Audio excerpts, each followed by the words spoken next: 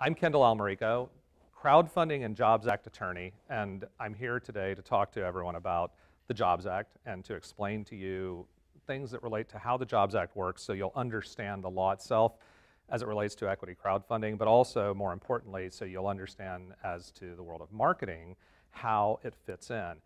One of the things you have to know is a little bit about the law before you actually can apply the marketing to it, because there are several different ways this law works and there are several different ways people will use the law. So I'm going to go through all of that. Some of it may be a little bit technical and wonky. I'll answer questions later, but I'm going to make it as easy as possible because it's really not that complicated. And just by way of, to prove that I really am kind of a big deal, I'm one of the top crowdfunding and Jobs Act attorneys in the country, according to Forbes. Of course, I may well be the only Jobs Act and crowdfunding attorney in the country, at least when they said that. But I've been recognized as an expert in this stuff for quite some time. I've known Roy for quite a while, and I'm here to try and educate you the best I can. But the reality is, that's me. My little top hat, I still wear that suit every now and then. I've got 27 years experience helping people start and grow businesses, and that's not just as a lawyer. I've always been involved as an entrepreneur. I've always been involved in the marketing end of things. I get involved with people from the top to bottom when I get involved with their company. It's not just here's your legal documents and go away. I like to stay involved and be a part of everything because getting them funded is only part of the problem. Once you get that done, then there's a whole nother world that needs to be taken care of. So let's start off, and everyone in this room knows what rewards crowdfunding is, but I'm going to use this as a very simple example first to start and talk about why crowdfunding and equity crowdfunding came to be, because this is something you may actually get asked at certain points in time. People historically are sometimes interested. So when crowdfunding's been around forever. People have passed the hat at churches forever. That's crowdfunding. The Statue of Liberty, the base of the Statue of Liberty, was crowdfunded. Actually, Joseph Pulitzer was the editor of the New York World newspaper and famously went to his readers and said, we don't have money to put the Statue of Liberty on something, and got 100,000 readers to give $1 or less. They raised $125,000. They gave away a reward, a little Statue of Liberty to people. They actually did, like on Kickstarter. And they built the base. And it's been around for a long time, but it really hit its stride in 2007, or in response to 2007, 2008, when the country went through a financial crisis, and banks simply stopped loaning money to people. Before 2007, in my practice for 20 years, if Jessica came to me and said, I want to start a business, Kendall, and she gave me a business plan, and I liked it, and I signed on to be a part of it, I could go to any of the banks in Tampa where I lived, go to the bank president and say, Jessica needs a $100,000 line of credit to start her business. Now, Jessica doesn't have a house, she doesn't have collateral, but she has a great business plan, and I like it, I'm going to be a part of it, and they would write her a line of credit to be able to start her business. I probably caused the entire financial crisis by doing that, but the reality is it was easy to get money from a bank. Once 2007, 2008 came around, banks stopped lending to everyone, and small businesses had no way to raise money initially. If they weren't VC funded or something else, they weren't getting money. Crowdfunding came out of that, interestingly. Indiegogo launched in 2008, Kickstarter launched in 2009, and they really hit their stride with, I like to tell the story of the $10,000 watch. That's a Breitling Bentley. I happen to be wearing one right now. Mine cost $80. I bought it in Times Square from a guy in a little suitcase. But this is the $10 million watch, which we've all heard the story of, the Pebble watch. The Pebble watch, of course, was one of the first really big Kickstarter rewards campaigns that kind of put Kickstarter on the map. So you started reading about crowdfunding, and you started reading about these types of rewards crowdfunding campaigns in the news. The Wall Street Journal covered it, all the big press covered it, because all of a sudden a company had gone out and done what you guys do all the time. They raised money for something that doesn't exist, a product that is going to be made. You were pre-ordering a product, and they raised $10 million doing this for when I first heard about this, and I was trying to explain this to people, I just always picture trying to explain this to like my grandmother if she were still around. Grandma, you're going to send $150 to this company for a watch they haven't made yet, and then in 6 months, if they figure out how to do it and make it, they're going to send you the watch. Her head would have exploded, and so this concept was very foreign to people. However, it started to catch on, and as a result, the successes in the rewards world, people like me who were lawyers started going, why can't we start selling securities like this? If you can get people to send you $150 to buy something, why can't they send you $150 for a couple shares of stock in your company? Well, they can't. It was blatantly, totally illegal. For 80 years in the United States, the securities laws said you're not allowed to sell securities to the general public online. You're not allowed to advertise that you're selling securities unless you're a publicly traded company.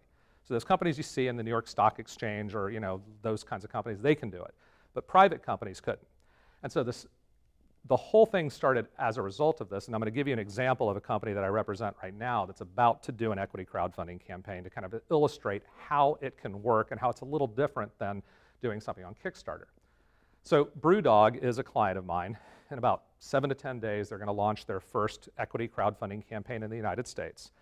But there's already equity crowdfunding going on in the UK. Their law went into effect at about the same times as the US laws. However, the US laws didn't get put into effect by the SEC for over 3.5, 4 years. So the law was passed, but you couldn't use it. In the UK, the law got passed and people were allowed to use it. BrewDog has done 4 equity crowdfunding offerings over the last 4 years and has raised £26 million from 46,000 investors using their law. They went from 2 guys and a dog in the back of a pickup truck to now the largest craft brewery in all of Europe. They have 44 brew pubs that are from Sao Paulo to Tokyo, all of which are profitable. They employ over 600 people, and they are the fastest growing food and drink company in the UK the past 4 years straight. That all started with equity crowdfunding. They didn't raise a dime from venture capitalists or equity or angel investors. It all shows how this can work. So they're about to do one here in the United States. It's going to be what we call a Regulation A offering, and I'll talk about that in a minute. So they're going to use this to build their own brewery here in Columbus, Ohio, which, by the way, is now 80% done. They're raising the money to not only finish it, which they'll finish it without the money, but they're building this thing because they want to take their beer, which anybody who doesn't know about craft beer, a little education. Craft beer is not like buying Miller beer or buying Budweiser. There's no preservatives in it. It's not built to last on store shelves. You can't ship it somewhere, sell it 6 months later. It has about a 90-day shelf life, max, because there's no preservatives. So they would take their beer from the UK. They were in Whole Foods and all over the United States. They would ship it to the United States. It would sit in the port. And by the time it got through customs and it got onto trucks and got to the stores, half of the shelf life was gone. These guys are master brewers. These are not jokers that just, decided to do this. 3 of the top 11 master cicerones, which is ultimately the same thing as a sommelier, 3 of the 11 work for BrewDog. So these guys are very serious about their beer. They didn't like the way their beer tastes in the United States. So they said, it's the biggest market. We're going to go into that market. We're going to build our own brewery, which is twice the size of their brewery in the UK. They're going to employ 300 or 400 people the day it opens in the UK, and they're going to fund the entire thing through equity crowdfunding. So it's just a great example of how this stuff can work, and it's on a scale that can be much, much larger than anything that can be done on Kickstarter. So what's the Jobs Act? The Jobs Act, interestingly enough, people look at this and say, oh, it must have something to do with jobs. Jobs Act it's actually an acronym for the Jumpstart Our Business Startups Act, and this is the law that legalized equity crowdfunding in the United States. It was signed into law on April 5th, 2012, after passing through Congress, both sides of Congress, bilateral support. Very few people objected to it. The brilliance of this law is that it really was like 7 different laws crammed into one that don't make a lot of sense to each other, and I'll talk about some of those in a minute. But they put it all under this heading called the Jobs Act. It was a congressional staffer who named it because they were having trouble getting support for this in Congress because there were all these different weird laws that didn't make sense together. Congressional staffer said, if we call it the Jobs Act and come up with something that has the word jobs in it, everyone's going to vote for it. And that's how it ended up being called the Jobs Act, even though, as you'll see, the parts we're going to talk about today, 3 different laws, all of which involve equity crowdfunding, all of which have totally different rules that make no sense together. All right, and that's where it gets complicated for all you guys. So there's 3 different parts of it we're going to talk about today. There's Title II, Title III, and Title IV, and I'll talk about those specifically one at a time here so you have an understanding of what they actually are. Title II was the first part of the Jobs Act to go into effect, and Title II is also known as a private placement. It's Regulation D, Section 506C. These are all the magical terms people use, but I call it accredited investor crowdfunding. And what you're allowed to do with a Title II offering is you can raise money, but only from accredited investors. And accredited investors are people that qualify. They have to either make $200,000 a year in income, have a net worth of over $1 million, or with their spouse have over $300,000 a year in income. So you're talking about a limited number of people. They have to prove that they have the money. They have to prove that they meet this criteria, or they're not allowed to invest in these deals. It's been legal since September of 2013. There's actually been about $70 billion go through this method of raising money since it happened, which is a lot of money, but a fraction of the money that actually goes through the private placement world at this time. But the big thing that this law did, and it opened the doors for the other things that you guys will do a lot more of, although I'm sure you're involved in some of these before. I know Roy and I have worked on a couple. The big part about this law was it was the first securities law ever to allow general solicitation for private companies. That means you're allowed to advertise. General solicitation simply means you can market and advertise. It was 80 years of that's totally illegal. If you sent an email to somebody saying, I'm selling stock, your company had violated securities laws. If you took an ad out, a press release saying you're selling stock as a private company, those were all violations that could get you in a lot of trouble with the SEC. This was the first part of the Jobs Act that said, hey, we live in 2012. People advertise online. People have social media. Let's let them use it.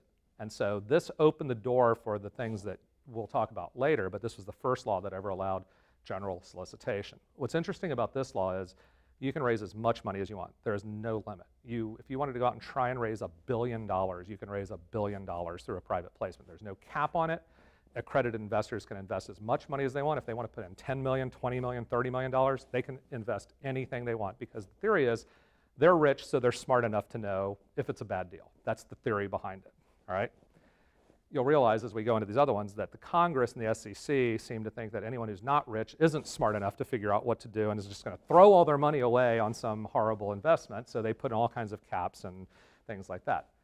So Title III, or as we call it, the True Equity Crowdfunding Law, or Regulation CF, it's been in effect for now almost 60 days. So the law was passed in 2012, 4 years, 5 months, and 6 days later, but who's counting, the SEC finally made it legal to actually use this law, literally 2 months ago.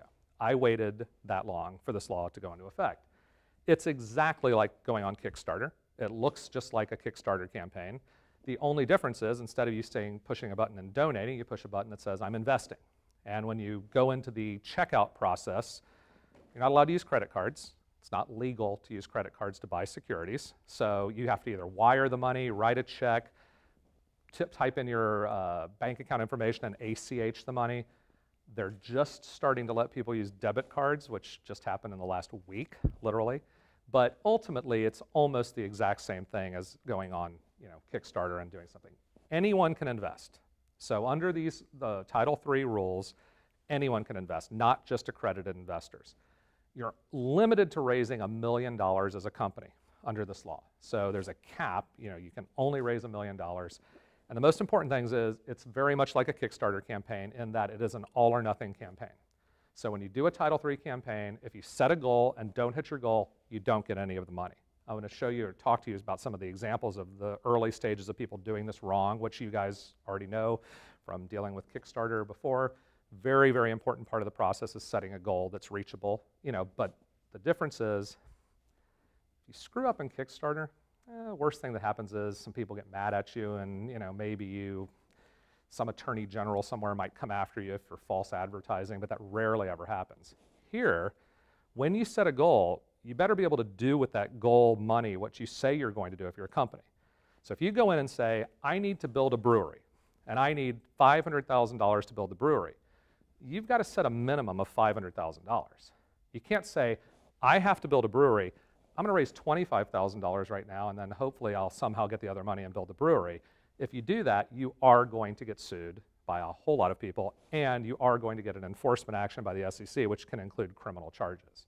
So you wouldn't be making those decisions, but when companies talk to you about this, it's a little bit more dangerous on the all or nothing. I encourage clients to set their number as low as possible and then create what we call a use of proceeds, where you tell people we're going to use this money for X, Y, and Z. but make it something you can do with that money. You know, don't say, I have to build a brewery.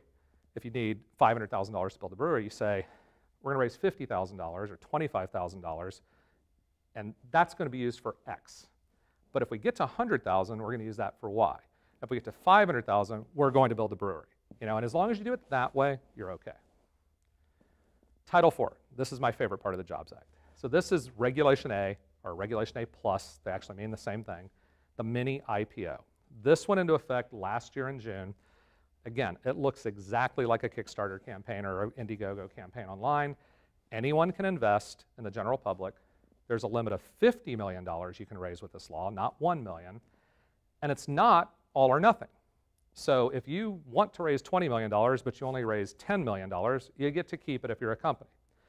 So you're probably sitting there looking at these two going, well, why in the hell would anybody use Title III?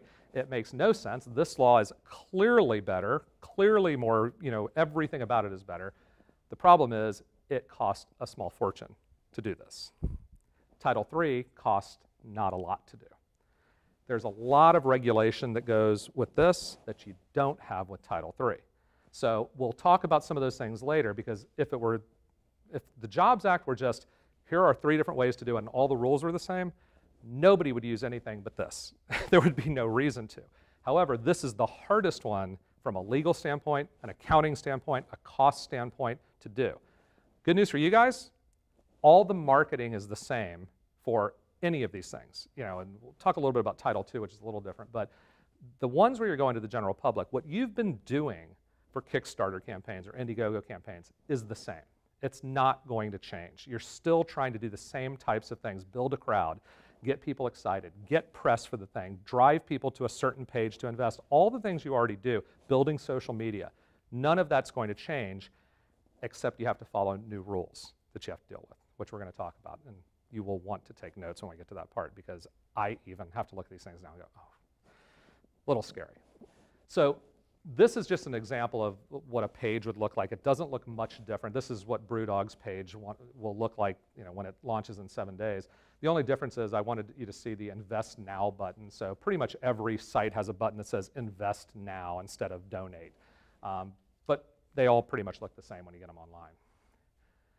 With Title III, this is something that's kind of interesting, so I wanted to point it out. This is a live offering on a site called WeFunder right now, which is sort of taking the lead in the Title III world. So Title III, again, up to $1 million that you can raise from anybody in the public.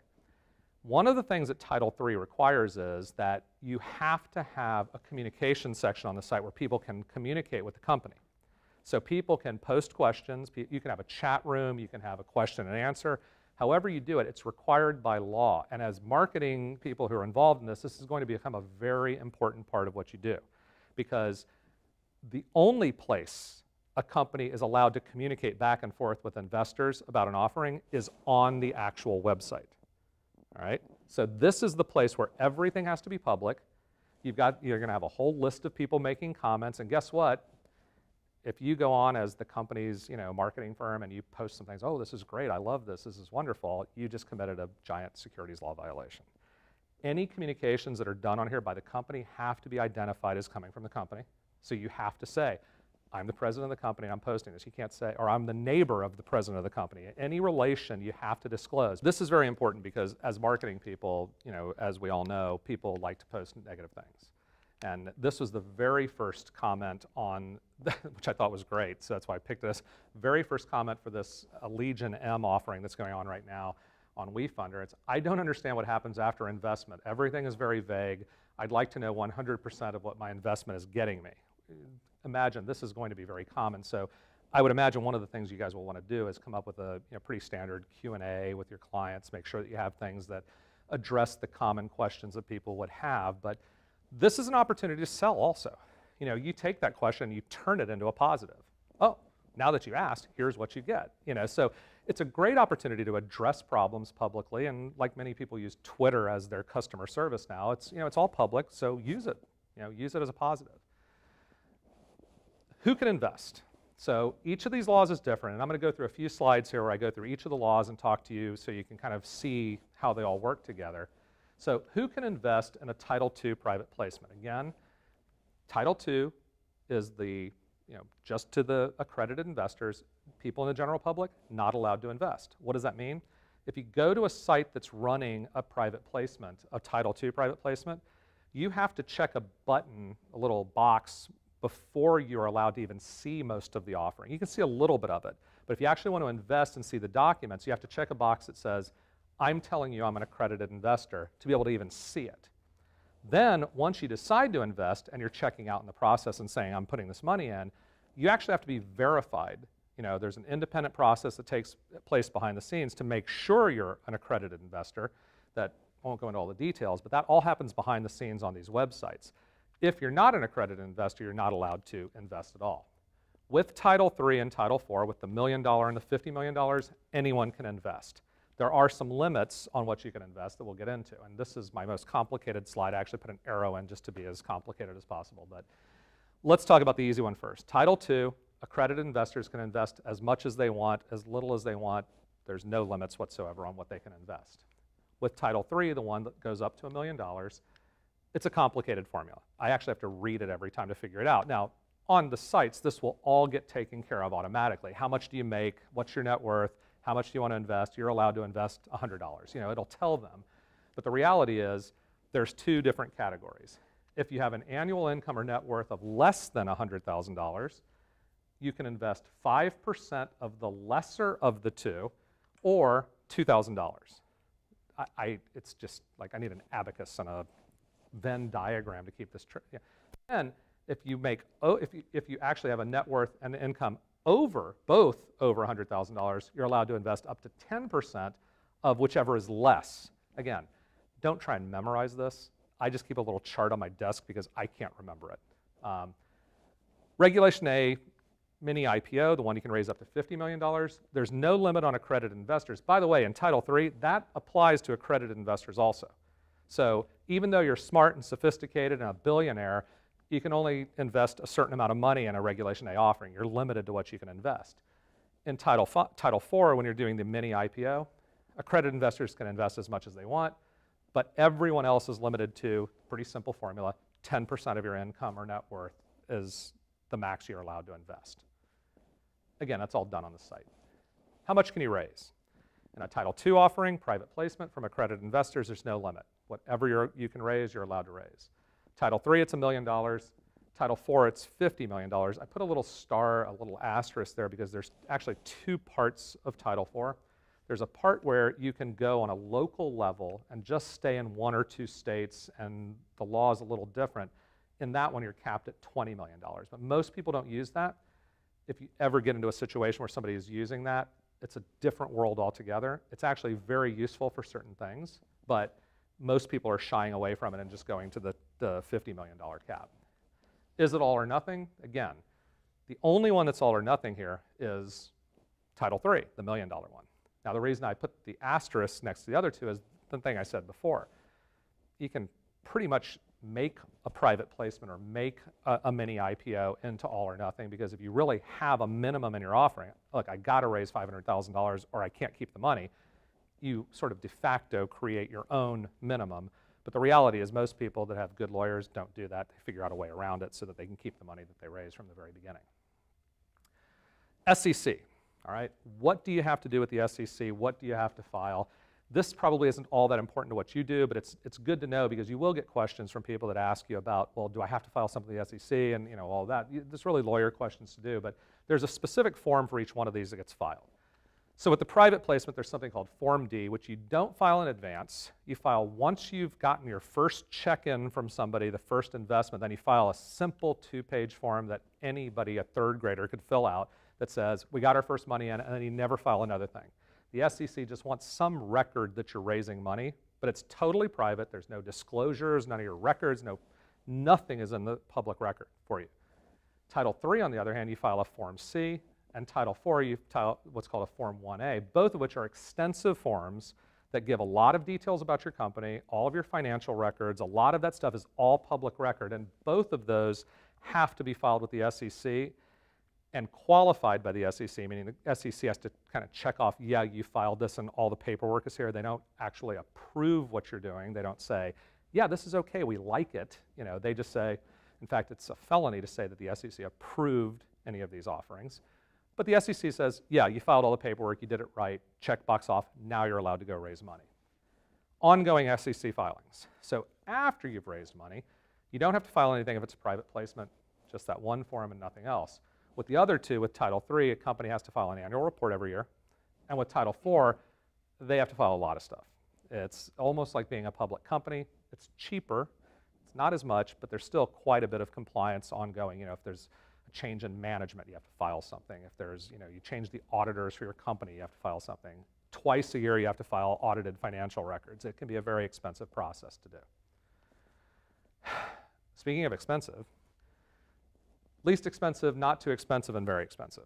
The reason I say that is, across the board here, with the exception maybe of Title II, the marketing expenses really don't change. You know, the marketing is the marketing. It's always going to be a huge piece of all of these. But I'm talking here about legal, accounting, compliance, all the things you have to do to just start the process. Typical private placement, you can probably get going for about $25,000, maybe less. Typical Title III, depending on what you're doing, if you have to get some financials done, it's probably less than that, but it's probably about the same amount when it looks at it. Title IV, typically, if people don't have a budget of in the six-figure range, they can't afford to do it. So between the legal fees, the compliance costs, they have to get 2 years of audited financial records, which in and of itself could cost $30,000 or $40,000. It's a very expensive process to go through, but you can also raise $50 million. So, what's the role of marketing? In the private placement world, I'm saying it's not as important. It's important, but I'll talk about that in a second. It's incredibly important, the other two. When I meet with clients, the first thing I talk to them about is not the legal part, the compliance part, the SEC. The first thing I talk to them about is marketing. Because if they don't understand that this is all about marketing, they're not going to succeed. And I make that very clear from the very beginning. When somebody comes into me and they say, I want to go raise money, they don't come in and say, I want to do a private placement or I want to do a equity crowdfunding. They just say, I want to raise money. And I vet their process and see what it is they have. But the things I look for are, do you already have a crowd? Same things you guys look for. Do you already have a big following on social media? Do you already have a bunch of customers? Oh, you're a startup. You don't have anything. Well, if you don't have anything, you're going to have to hire someone, command partners, to come in and build the crowd for you. Because if you don't, where is this money going to come from? And people in the traditional investment world will look back at, like, you know, we all hear about the IPOs. Facebook IPO, you know, they raised $14 billion, whatever it is. I don't even know what the numbers are. IPOs are driven by investment banks. So the investment banks out there, the Goldman Sachs of the world and those people, they come in, they guarantee a certain amount is going to be sold. They create the market. They go to their 100,000 brokers around the country and say, sell this for us. Nobody's doing that for anybody here, okay? You as a company and you as marketers are the ones who are creating the people who are going to invest. So a lot of people will come in thinking, oh, there's, you know, I just create a stock and all of a sudden people are going to show up and start. It's just like Kickstarter. If you build it, they will come. People think, I'm going to put this on Kickstarter and all of a sudden people are going to come in and start. No, it's the exact same thing. Now the reason I say it's not as important in Title II, it's a little different in importance because in Title II, where it's a private placement and you're just looking for accredited investors, it's a lot harder as a marketing company to say, I'm going to go out and find very, very rich people and just market to them.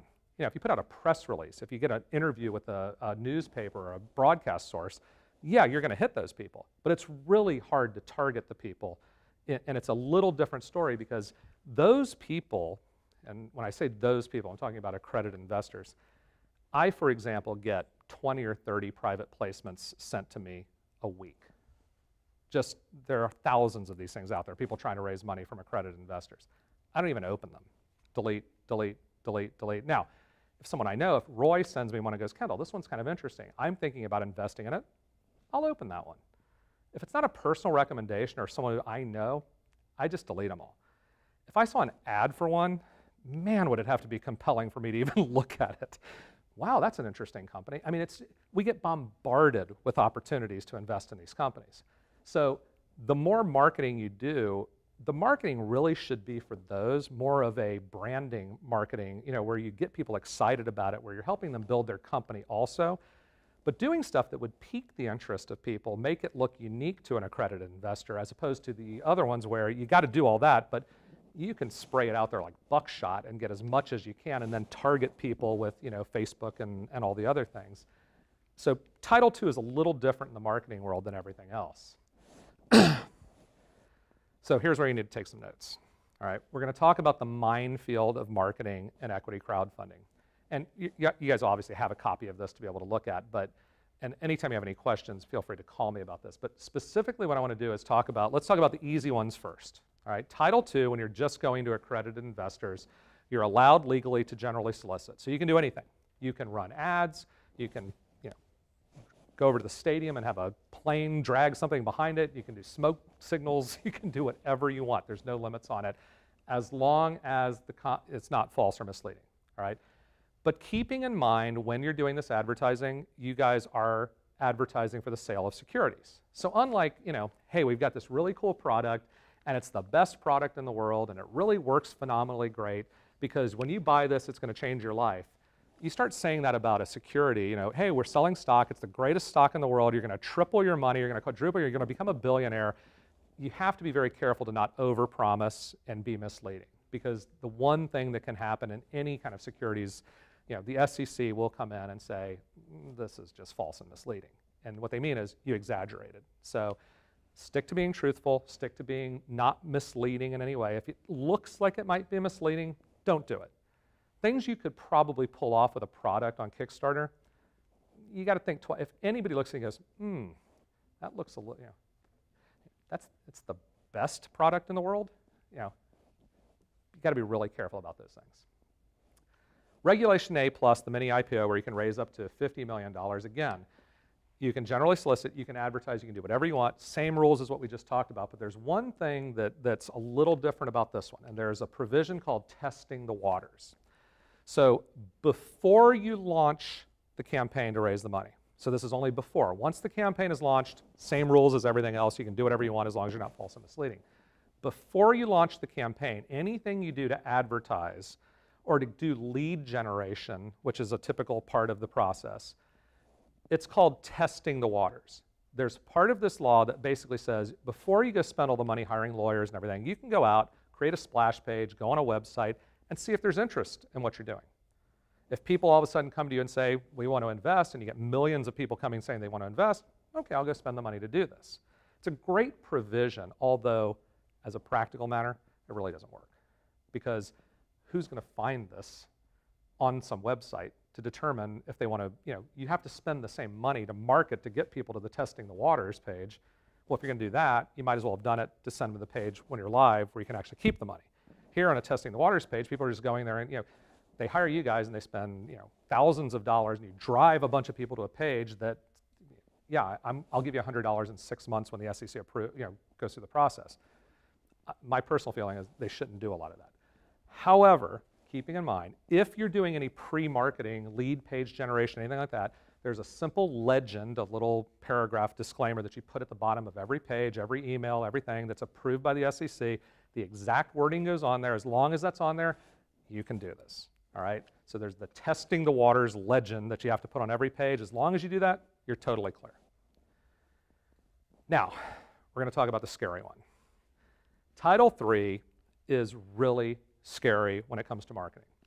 Up until about a week ago, when I got some new information from talking to some people at the SEC and talking to some colleagues of mine, there were a lot of attorneys out there who were saying, you cannot do any marketing whatsoever, not just about what's coming, but even for your company in general, because the SEC may come in if you do it before you do a crowdfunding offering and say, you are doing this to promote your crowdfunding offering and it's not legal.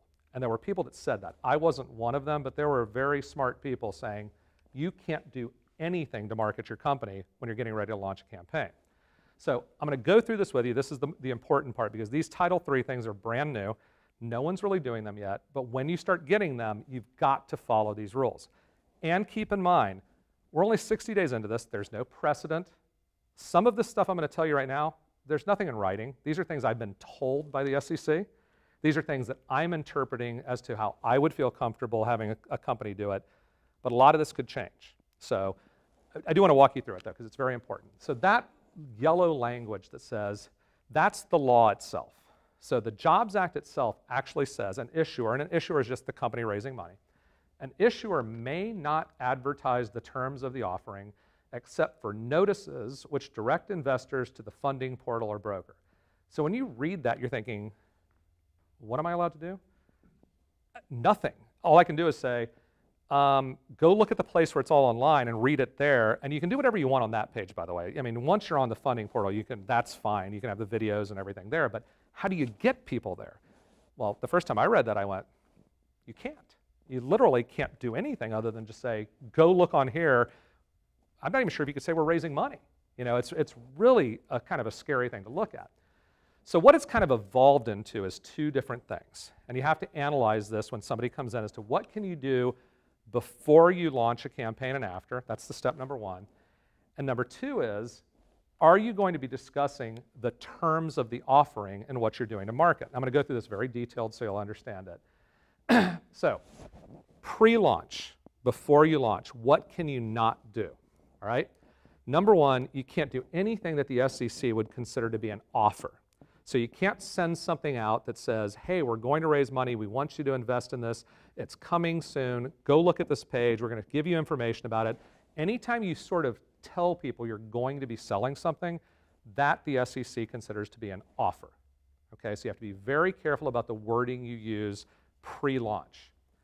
Any communication that's made before you file the paperwork, that's basically the same thing, the same thing there. Now, keep in mind, this only applies to Title III. All right, this doesn't apply to the other ones. This only applies to that $1 million new law. No meetings with potential investors. You cannot sit down with somebody and say, hey, this is going to be coming, would like you to invest on day one. Boy, can you guys, we really want to hit 25 or 30% of our goal on day one. Can you come in and make sure you cannot do any of that? Can't talk to them, can't communicate with them. No sneak peeks or first looks. Hey, here's the page that we're going to launch in a couple of weeks. Just want you to see what it looks like. Can't do that. No public announcements about it. You can't send out a press release and say, next week, we're launching this. You can't even call the journalists up and say, next week, we're launching this. You're not allowed to do any of that. Last one, no discussions at a conference or demo day about the intentions to do a crowdfunding offering. So in other words, if you're out there at a demo day, someone's demoing the product or something, you can't say, oh, by the way, next week, we're launching a funding campaign. You can do the demo day. You just can't talk about the facts. So pretty much the general rule is, before the thing launches, you really can't do much, all right? So keeping in mind, a lot of what you do in the rewards world that you've built the way that you do your business practices on, you cannot do here right now. Now, these laws will probably change, but the one thing you have to keep in mind is you will be able to do all the things you did, you're just going to have to do it after the launch happens. Pre-launch, what can you do? So first thing you do is you can have all the communications you want as long as they don't mention the offering. You can do your normal advertising, your normal marketing of the business, your normal building of social media. You just can't do it saying we're about to launch a crowdfunding campaign. There's nothing to prevent you from doing that. Up until a week ago, there were literally lawyers that said you couldn't even do that, which was absurd. Prior to filing the Form C, and this is the magic one that you have to kind of think about when you're helping craft messages. There's this term called conditioning the market. So when you guys go out on a Kickstarter campaign and you build a crowd, that's conditioning the market. You're actually building the market. You're getting people ready to invest. Anything that could be seen as you creating a crowd or getting people ready to invest in any kind of communication, publicity, whatever, that's a problem. Okay, you cannot do that. Regular marketing and advertising is okay. And the SEC has made it pretty clear to me that you can have conversations amongst yourselves. Like, people can come in and talk to you about, we're going to do this offering and create things, and they can talk to their lawyers. They can even kind of look and build things that they want to do. They just can't, and that's okay if you later on even invest in the product or the company. But what you can't do is you can't do that type of thing purely for the purpose of having someone invest. All right, what are the terms of the offering? This is the magic thing that these four things you definitely need to know, all right? Because the difference of what you can market and cannot market all depends. This is after the launch, after the campaign's out there. If any of these four things are in what you create as marketing materials, you have a totally different set of rules. If none of these are in what you're creating, you can pretty much do whatever you want after you launch, all right? So it's the amount of securities offered. So in other words, you know, we're selling 500,000 shares. the nature of the security of common stock in our company, the price of the securities for $30 a share, and the closing date of the offering. This is available until July 30th, 2017. Those four things are considered the terms of the offering by law. If you don't put those in what you're doing, you can do pretty much whatever you want after you launch, all right? So those are very, very important. And this is not an area where I would like go, well, you know, the amount offered. You know, we're really not talking about the amount offered if we talk about the number of shares. Don't play games with this. You know, if it looks like a duck and smells like a duck, this is a duck. Stay away from it. Don't do something stupid here. So if you're not going to mention those four things in terms of the offering as, you know, marketing company, you can amcret, whatever that means. You can market whatever way you want to as long as it's truthful. All the different things that you guys do, you can do. There's no problem with that. One of the other things to keep in mind is whatever you do on the funding portal itself, the site where this is live, that can have whatever you want. Videos, pictures, all of those things. You can do all of those things on social media, all of those things in advertising, as long as you're not mentioning the terms of the offering after it's launched. Now, if you want to mention the terms of the offering, we get into what we call the tombstone ad, all right? For anybody who's ever seen typical securities-related things, there's something called a tombstone ad. That's a classic example of one where it's this boring as hell, white on black, Chrysler Corporation, a division of American Motors, raised $1 million from such and such a bank. Very, very basic, simple information. What the SEC has said and what the law says is, if you want to mention the terms of the offering, you have to do a tombstone ad. That's what you have to put on Facebook. That's what you have to put on the scoreboard at the stadium, a tombstone ad. So no one's going to do this. You know, just the reality is, why do it? You know, do your normal marketing, send them to the website where they can have all the information about the terms of the offering and they can, you know, invest. Just do your marketing. Hey, we're selling stock. You don't have to say how much. You don't have to say when it ends. You don't have to say what kind. You know, we're selling stock. Go to fundingportal.com and check out the details. All of that is okay. Beautiful video, fun graphics, whatever you want to do. All of that's okay. But if you want to do the terms of the offering, you have to do a tombstone ad. All right, so just don't use the terms of the offering. It's a really simple process. And so I put in some of this little thing, you know, from the actual law that says what you can put into a tombstone ad. I'm not going to go through all the boring, you know, details, but basically it's things like, you know, factual information. You're also allowed to put like the name of your company in. One of the things that's in the law, it says a brief description of your business you're allowed to put into the tombstone ad. So you could kind of say something like, we're a digital marketing firm. But you wouldn't be able to say, we're the best digital marketing firm and our success rate is, you know, X and we've raised $1 zillion for people. Brief means brief.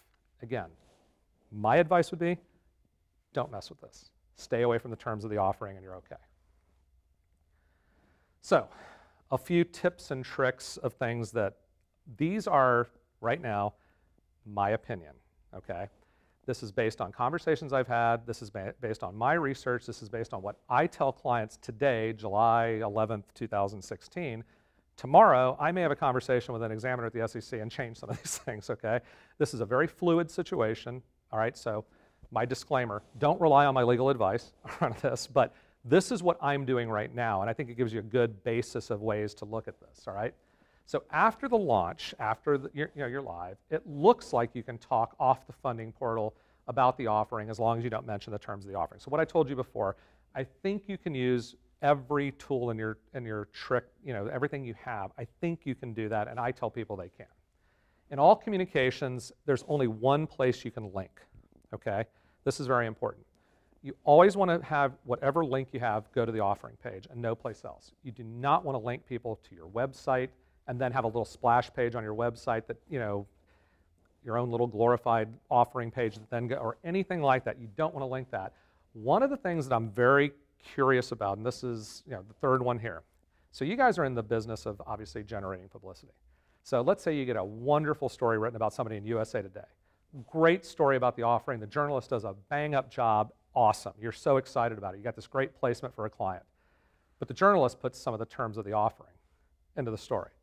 They're selling 800,000 shares of common stock. If the journalist says that in the story, you cannot link to that story, period. basically can't use the story to market.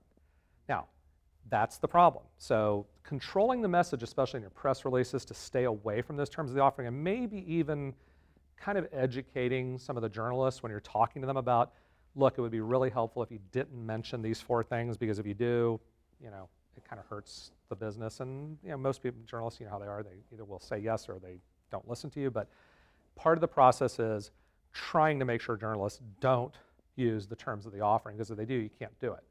And then I did put down there, obviously, don't put the terms of the offering in a press release. I think if I've beaten one thing into your heads already, it's don't talk about the terms of the offering. So last 3 of this is, if you're running a tombstone ad, as I said before, stick to the strict language you have to do. Don't vary from it at all.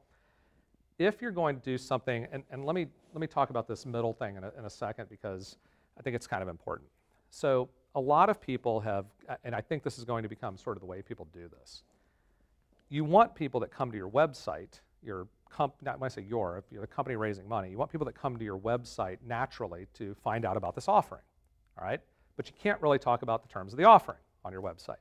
So things we might do with a Regulation A offering or a private placement, where we might have, hey, learn about investing in our company now, click here.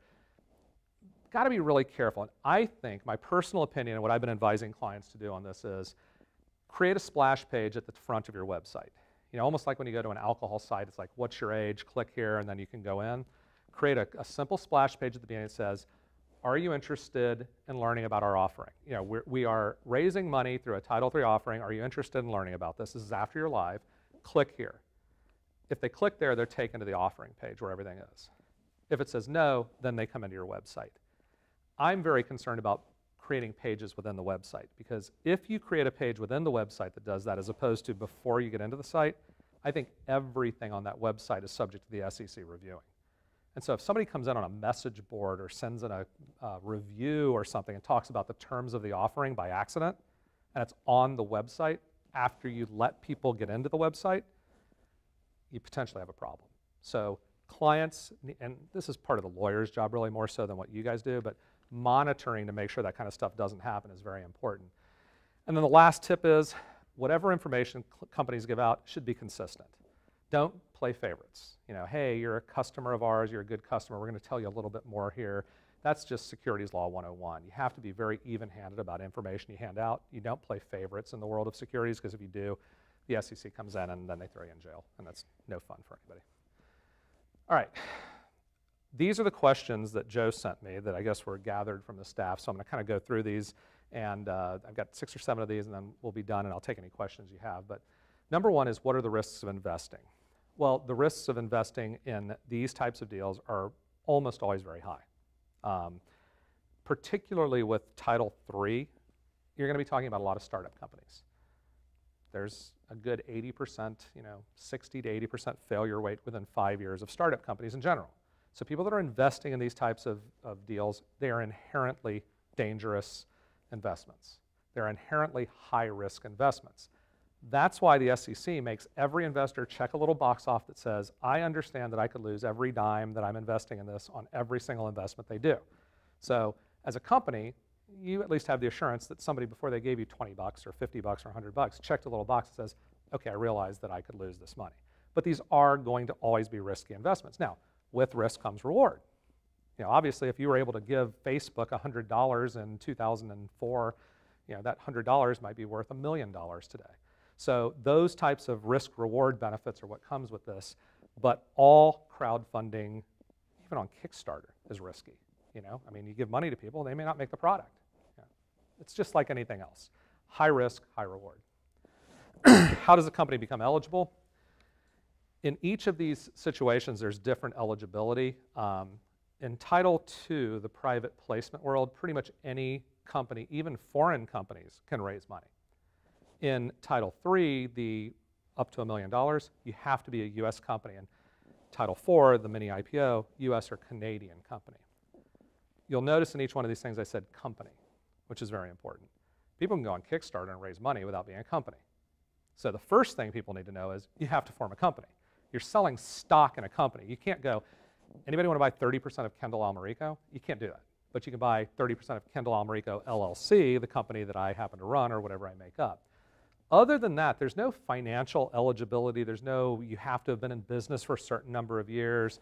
You have to have so much in assets. None of those things apply. It really is, these laws were created to let almost any company use them if they can actually afford to use them.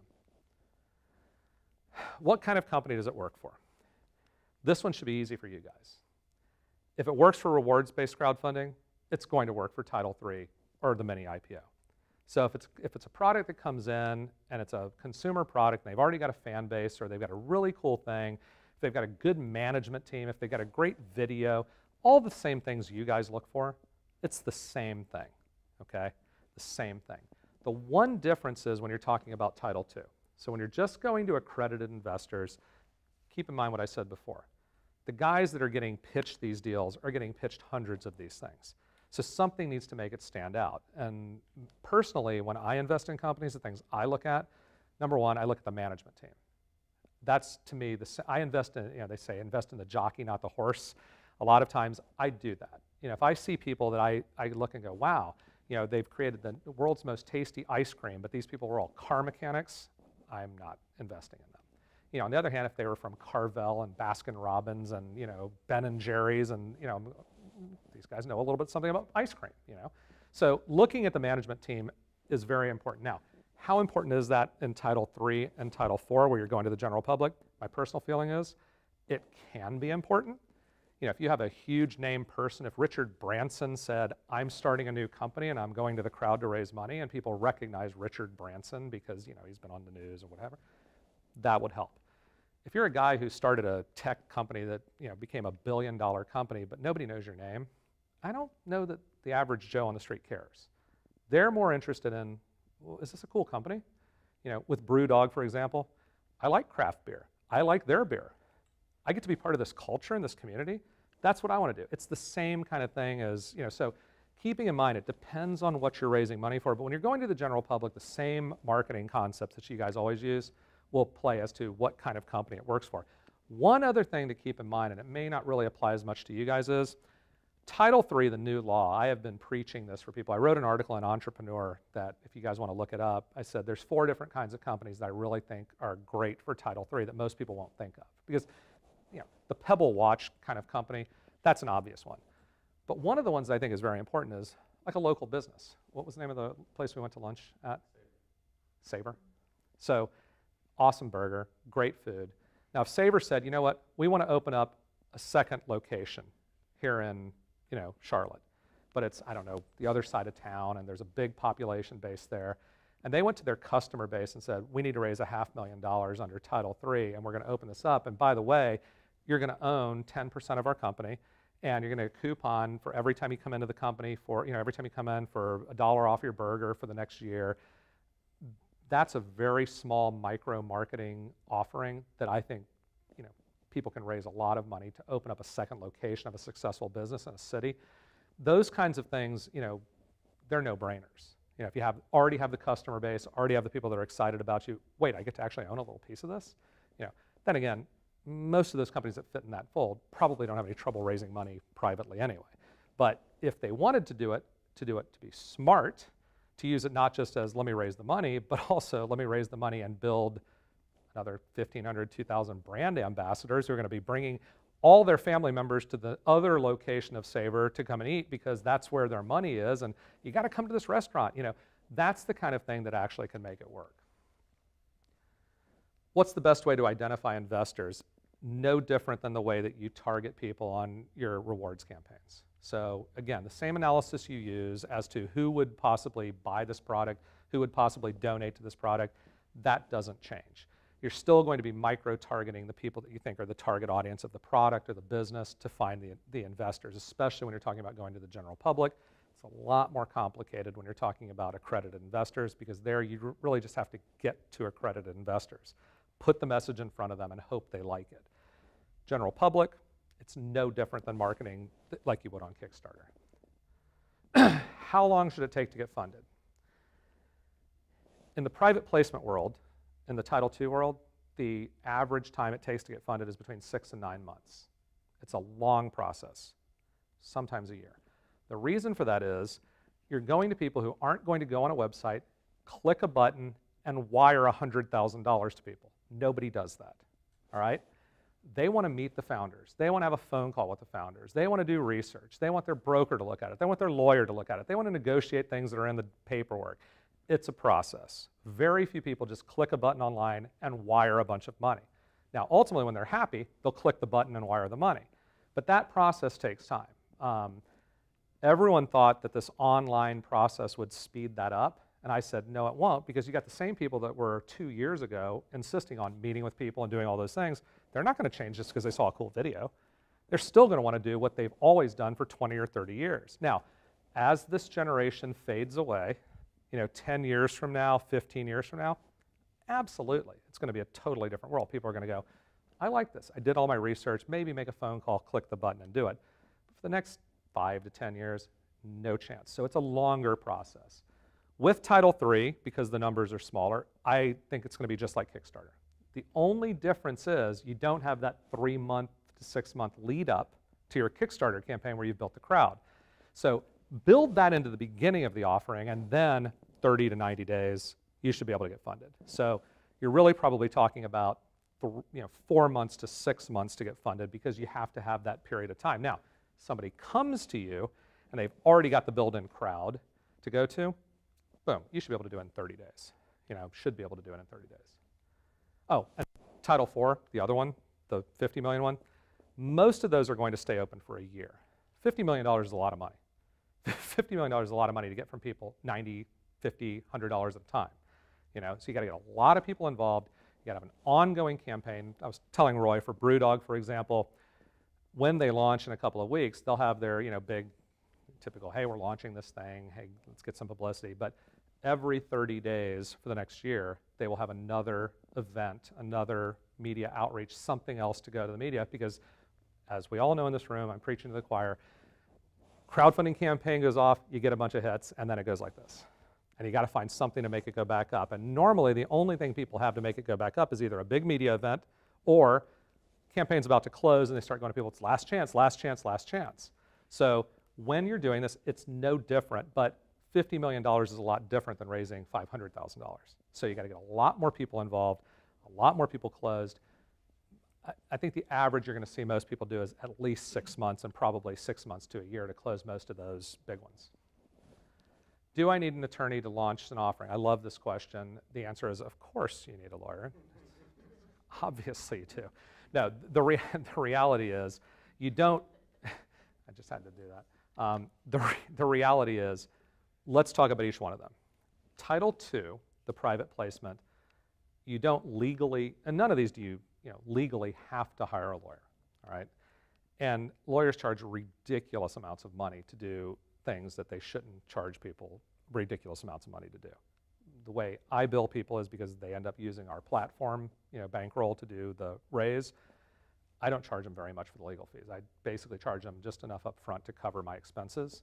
Whereas other law firms, there was an article that just came out, the average attorney's fees on a Regulation A+ offering is between $100,000 and $150,000 right now in the first year. So I've never charged anybody anywhere near that. But I also know it's going to be on my platform. There's money to be made, down the line, so I'm willing to take that risk. Let's talk about the three real quick, and then I'll take questions. Title II, where it's a private placement, there's a document that should be created. It's not legally required, but there's a document that should be created called a PPM, or a private placement memorandum.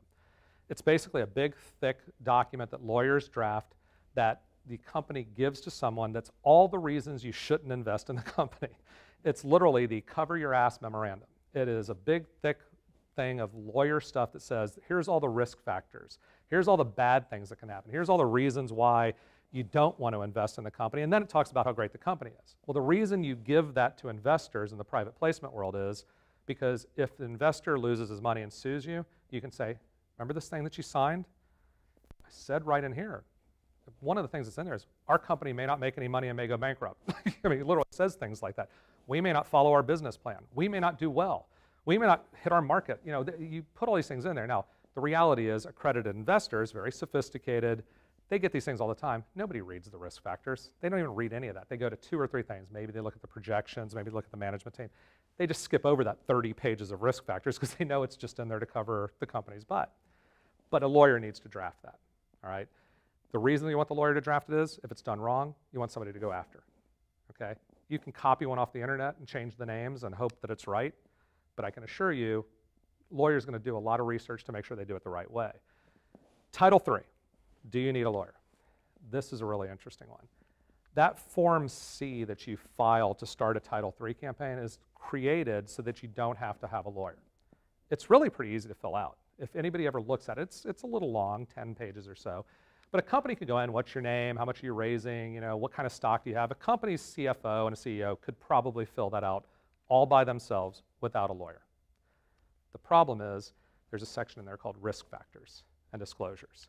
So the exact same reason you have a lawyer do the PPM for the private placement memorandum, that thick thing, you want that same thing written in that form because again, if it goes wrong and they sue you, you want to be able to say, well, we told you we had these risks. Now, can a company come up with 10 or 12 risk factors themselves by copying other ones that are on other offerings? Yeah.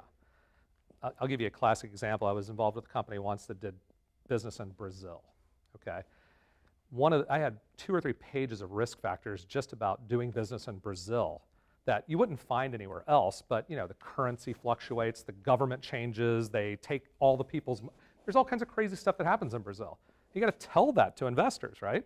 If you don't tell that to investors and one of those things happens, you get in trouble. So that's the one section that I would encourage people to at least have a lawyer look at and make some suggestions, but it shouldn't cost a lot of money for a lawyer to be involved in the Title III offering. Title IV offering, the mini IPO, that is almost like you're registering as a public company. There is a lot that goes into that. The Brewdog filing was 267 pages long, okay? It's a lot of work. It's a ton of work. There's all kinds of things in there, not just all the same disclaimers and all those other things. Nobody should try and do a Title IV offering without a lawyer. That would be literally suicide. It's a terrible idea. So I'll take some questions now. Anybody? So what's like the secondary market for, like you bought shares and then, you know, then turn around and try and sell them later, or right. Are there going to be secondary markets? Great questions. That's the big question about all crowdfunding. Is there a secondary market and what is it? So secondary market is, let me kind of explain it in terms, because I remember the first time I got asked this question, I was like, oh, that's great. I read the Jobs Act, I was like, there's nothing in here about a secondary market. So secondary market is basically, if you go buy Disney stock right now from Merrill Lynch or E-Trade online, and you want to sell your shares, you can sell them. You just go back to E-Trade and they'll sell your shares for you to somebody else that wants to buy them. Because it's all traded on an exchange, you can see what the price is. Oh, today it's $50, tomorrow it's, you know, that's the way stocks work. Those are public companies, publicly traded companies. None of these companies are public companies. There is no stock exchange. You don't go online and go, I just bought, you know, these shares in a Title III offering, and now I can go figure out what they're selling for. That doesn't exist. Now, let me go through the 3 different kinds and tell you what the answer is. With the private placement, with the Title II, where you're just accredited investors, there is no resale of those shares right now, none. You have to wait, it's a wait and hold. You're investing in the company, you're hoping the company either goes public, does an IPO, does something to give you an exit event, but rich people are assumed that they can hold on to this for a long time. It's a long-term investment. So there is no trading of that. Now, after a year, there are places where you can find private buyers and sell and trade. Okay, it can be done, but you got to go back to the company, get permission to do it. It's a very complicated process, all right? Title III has no liquidity of their shares at all. When you sell shares under the new law, the $1 million law, you can't sell them anywhere for at least a year. For 1 year, you have to hold those shares. After a year, there is nothing in the law that says about what happens to those shares. Nobody knows what's going to happen to those shares. One of the big questions in front of the SEC is, what happens after a year? And nobody knows. Most people assume they're treated like the private shares from a Title II thing, where you have to hold on to them, and if you could find a buyer that's an accredited investor, you could sell them, but no one really knows yet. In Regulation A, the shares are liquid immediate when you sell them. So you go out and raise money, you get your shares, you can go sell them to somebody if you can find a buyer. But there's no marketplace for them yet. Those are being developed. They will be developed. Now, what you can do with Regulation A is, I just bought these shares, I want to sell them. You know, you could go on eBay if you wanted to. You could find buyers for them. You could go back to the company and say, you want to buy them back, or do you know someone that wants to buy them? it's possible to sell them. But the magical thing about Regulation A is you can then go and list them on an exchange. So you can take those shares as soon as the offering's closed. Not you, but the company could go on and say, BrewDog could close their offering, say, we got our $50 million, we now have 500,000 investors, now we're going to go list on NASDAQ. And all of a sudden your shares are just like Disney or IBM or whatever. They're traded through online or whatever. One company has done it already. They raised $17 million, took their stock, went to what's called the OTC markets. So they went on, listed their stock. Their stock went from $14 to $70 in about 2 weeks. Their market cap went up to over $1 billion, and then their stock went down to 13. This is not a good thing. So for most companies that you'll be dealing with, it's not the kind of thing I advise people not to do it. Because what happens is when you become a public company, you stop worrying about growing your company and building your company, you start worrying about managing your stock price. Every quarter you got to be out there saying, oh, I did this, and just so your stock price doesn't go crazy. Well, if you're in a young company and you're trying to grow your company, that's a whole nother world. Grow your company, grow sales, grow revenues, grow profits. Then hire the people that know how to do that and go public. So to answer your question, no secondary market yet. There are a lot of people developing secondary markets, and a year from now you'll see them. Any other ones? So if you run like a Title III campaign and you max out at $1 million, let's say, can you run another one after that? 1 year. You can do it one time per year. Now you could then go and do a Regulation A offering, or you could do a private placement, but you can only do one Title III campaign per year, per calendar year. What about the others? The other ones, pretty much, private placements, you can do as many of those as you want. As soon as you close one down, you can start another one. You could do 10 of them in a year if you wanted to. There's no restriction on those, the Title II. Regulation A is the same thing, one per year. And you said that is calendar year, so you could have one in December and then Yeah. go in January? 1 year from the year you start it. So it's not like, Okay, so yeah, it's it's a 12-month period. 12-month period, yeah, I'm sorry. Yeah, if you started in June, you could do another one the next July. Okay. Yeah, it's not, oh, you did one in 2012, now you can't do the one in, no, it's not like that. Yeah, I'm sorry, that's probably a better way to say it. So what typically does well for us on Kickstarter are companies that have a physical good or a physical product. Yes. What opportunities do you think there are for any type of equity crowdfunding that doesn't have a physical good? It's going to depend on whether, first of all, companies, one of the things that's going to happen is you're going to get people that come in and say, I get asked this question all the time, and what I try to explain to people is because it's so new and nobody really knows for sure what's going to happen, the opportunity to raise more money with the exact same work that you guys do is much greater with equity crowdfunding. It costs more to do, but it's much greater because you're not just looking at people that want to buy the product. You're looking at people that, the same people that want to buy the product are going to buy the product, just add on a few shares to it. Now you've got people that are going, I want to invest also. So the same people that would go in and say, I want that product, if they're getting the product and some shares in a Regulation A offering, they're going to do the shares. But then you're going to get people that are more interested in, I like this company, I want to invest in this company. And they're not going to just say, let me give you $150 for the watch. They're going to say, let me give you $1,500 because I want 10 shares of the company plus the watch. So the amount of money you can raise should be remarkably bigger for the same amount of, now, your question was outside of those people. Right now, it's going to be very hard for any company that doesn't have a customer base to raise money using these things. If you don't have a customer base or some big I think films could do this all day. Do they have a built-in customer base? No, but I think if a celebrity comes out and goes, I'm going to make a movie like Zach Braff did or Veronica Mars or something like that and says, I'm going to use Regulation A and I want to raise $20 million to finance this film, I think they could do it in a heartbeat. Okay? They don't have a physical product, but it's the same kind of thing as Kickstarter. Outside of that, unless you have a customer base or a fan base or a user base, it's going to be very difficult. If I wanted to open up a consulting business, no one's going to invest in it. I don't have anything sexy to sell anybody. Now, if I've been consulting and I've had 100,000 satisfied customers for years, and I go, I'm going to open a new consulting business, I could go to those people, I could raise the money. So it really just comes down to the same kind of metrics of, is there a crowd? If there's not a crowd, I'm not saying it won't work for other businesses. That's where you guys come in. There may be something that's really an awesome business idea. I say this a lot of times when I'm speaking. I go, someone could come up with the coolest brand new algorithm that Google would want to buy and pay $1 billion for because it's incredible what it does to search engines. it would be the hardest thing in the world to crowdfund, because how the hell would you explain that to people? On the other hand, creative marketing campaign that goes, Google wants to buy this from us for $1 billion, or this is the kind of thing that gets bought for $1 billion, and you get out to the right people in the right press, you could do that. You could make that marketed. So it would just take incredibly creative marketing on your behalf to be able to build a crowd around or excitement around something that's not a sexy product. I don't think it's going to work in most cases. I get phone calls all the time. People tell me, I want to raise money, I want to do this, I want to crowdfund it. It's not going to work. Not saying it can't be built. You want to spend $1 million on marketing to try and build a crowd? If you got $1 million to spend on marketing, let's give it a shot. If you don't, probably not going to happen. So, but I think anything ultimately you can build a crowd for if it's the right thing. It's just not going to be easy. Maybe you've already answered this question, but can someone go from like a mini IPO to private placement or private placement, and then to Title III, or Title III then go to mini IPO? They can do it. No, it doesn't matter. And they can do a rewards campaign at the same time.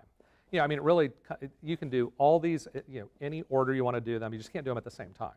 Okay, but you can go one to the other. You don't have to go through a progression or anything like that.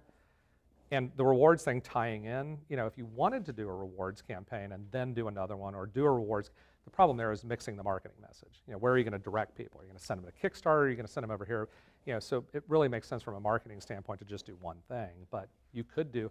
We combine, I'm always telling people, let's combine rewards with the equity, because you're getting the best of both worlds. Why not throw in, BrewDog? Why not throw in, hey, you're getting, a free beer on your birthday, and a free, it's just more things people are going to want to invest for. You mentioned a cap in terms of the investment allotment for accredited, non-accredited. Is that based on the individual offering? They can invest up to X amount percent, or is that over the course of the year? And I think it's Title III. I got to look at it. I'm almost sure Title III, it's an amount that you can invest per individual offering. But I think, I'll have to get back to you. I got to look it up. I think in Title IV, it's over the course of the year and all offerings. One of those has a cap that's for all offerings, but I'll have to look it up and tell you, because I'm not sure. I mean, right now, no one's ever had that happen. So it's one of those things where and interesting, it is Title III. So now that I think about it, because I remember this issue, I came up with the SEC when I wrote my comment letter to them. It's with Title III, there's a cap on the amount you can invest in all Title III offerings over the course of a year. That cap actually applies to that. If it's 10% of your income, that's over the course of a year for all offerings. However, there's no database out there. If you went on one website and put money in and another website and put money in, they don't have to share data. There's no centralized database. There's no way to enforce it. And that was one of the questions I had for the SEC when they were writing the rules was, how do you enforce this if you're a funding portal? How do you know if somebody's gone on another site? Where do I look this up? There is no database. So basically what people do to cover their ass, if you're a funding portal, check a box that says you have not invested more than X on another funding portal. Click, that's what we're doing. But it's a good question. Anything else? So if you're an investor, how's it treated from a tax standpoint? The same way any other investment would be treated. If you went and bought, shares through Merrill Lynch of anything, if you sell it and make money, capital gains tax. If you're investing in something through Title III or Title II or Title IV, it's just an investment. There's no, the same tax benefit of any stock that you would buy anywhere else. There's really no magical, no benefit. You don't get to write it off on your taxes. I'm not a tax attorney and I'm not giving tax advice, but you don't get to say, I invested in this and therefore, I get some kind of tax credit. If you lose the money, it depends on whether or not you're allowed to write off that loss as a business loss or a tax loss. You'd have to talk to your accountants to know that. But there's no magical formula like, hey, we want to encourage people to invest in this, so if you invest in a Title III campaign, you get a tax. There's nothing like that. And for the companies, that's kind of the same question. People have asked me this a lot of times. I raise money on Kickstarter. Is that taxable income?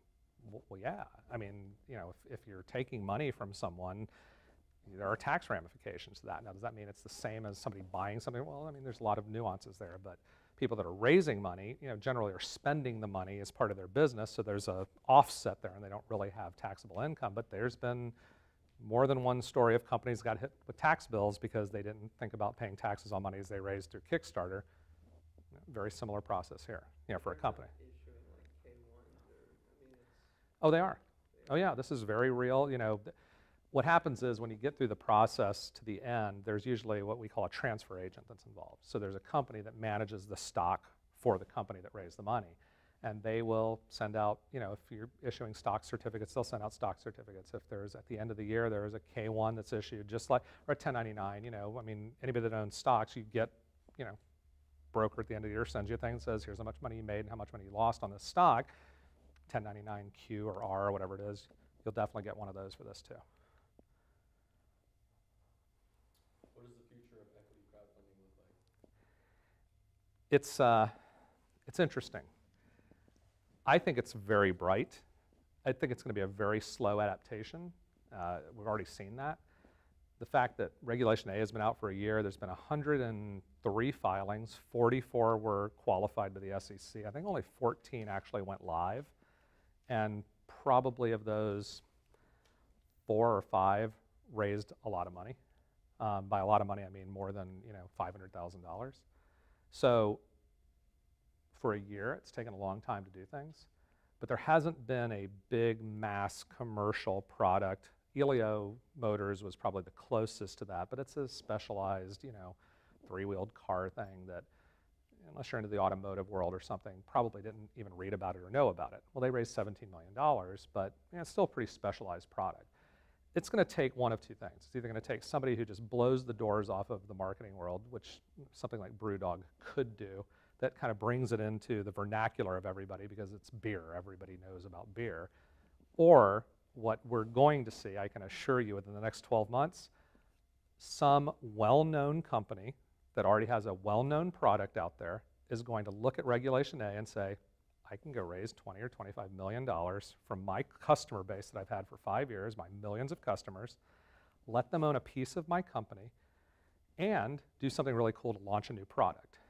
When that happens, and it'll have to be a private company that does it, it can't be, Mattel or someone like that, but when someone does that, then everyone's going to know about it. They're going to realize it. So that's going to happen. I know for a fact there are a couple of very large companies that are talking about doing just that. So, it's got to be the right company with the right product and the right thing, but once you see something mainstream like that happen, and Title III is the same thing. I mean, think about Kickstarter. They launched in 2008 or 9. The Pebble watch was really the first big deal. That was 2011. Okay, so they were around for 3 years before there was a huge, huge success. And even then, it took them a couple of years to really get to the point where they were, iconic. So Title III started 60 days ago. It's been not a good track record for 60 days, but that doesn't surprise me. These companies are out there trying to raise money without having any ability to pre-market.